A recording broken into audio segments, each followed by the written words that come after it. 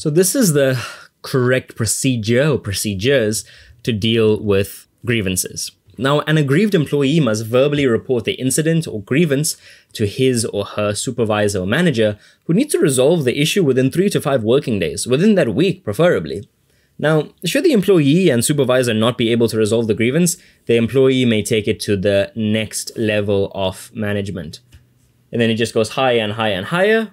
If it's not resolved, then we take other steps. Now, the employee may move to a more formal process where the grievance must be lodged in writing and complete a grievance form. The employee must receive a written reply in response to the written grievance. And a grievance hearing or meeting must be held with all relevant parties present. Minutes of the meeting must be recorded, and any resolution passed must be recorded on the formal grievance form. Minutes of the meeting, what was discussed there, and it must be recorded on the formal grievance form that is coming from the company. Now, should the employee not be satisfied, then he or she could refer the matter to the highest level of management, top management. They should arrange a meeting with all relevant parties concerned, and minutes of this meeting should be filed, it should be recorded, and the outcome and decision must be recorded on the formal grievance form.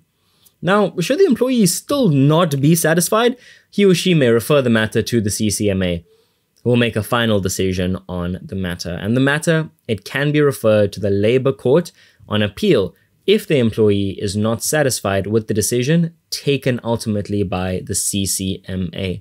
That is the Commission for Conciliation, Mediation and Arbitration. And if that doesn't work out, then we go to the Labour Court as well. And you know, all of this started at lower level management. We kept it in-house. Why? Because Jonathan ate our pie and we got super angry. Management couldn't help us. Not lower level, not middle level, not top level. The CCMA were like, yeah, okay, you guys need to escalate this. Jono ate your pie. And then now we're at the Labour Court of Appeal. Jono still didn't buy you a pie to say you were sorry.